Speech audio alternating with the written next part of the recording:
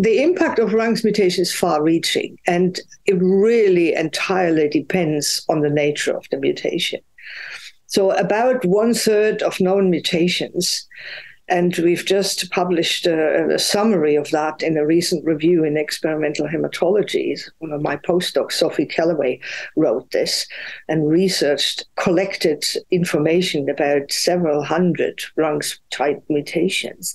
So about 1/3 of known mutations are the cause of a disease called familial platelet disorder, and that affects the maturation of megakaryocytes into platelets, and we need platelets for blood clotting. So, and as the name says, these mutations run in families, and very often these people also then develop AML later in life when they get older. So, but 2/3 of the mutations give rise to AML directly, and the gene regulatory networks maintaining such AML subtypes are extremely heterogeneous. It really depends on the position of the mutation in the RUNX protein and the presence of other mutations. It makes a difference whether the mutated RUNX1 protein can still bind to DNA or not. And we've published a paper last year in Life Science Alliance where we could show that a RUNX protein that cannot bind to DNA nevertheless completely abrogates RUNX action and as it interferes with the wild-type protein, which is also present in these cells. All of these RUNX mutations are heterozygous. You very rarely find one that is a cell that has both alleles mutated.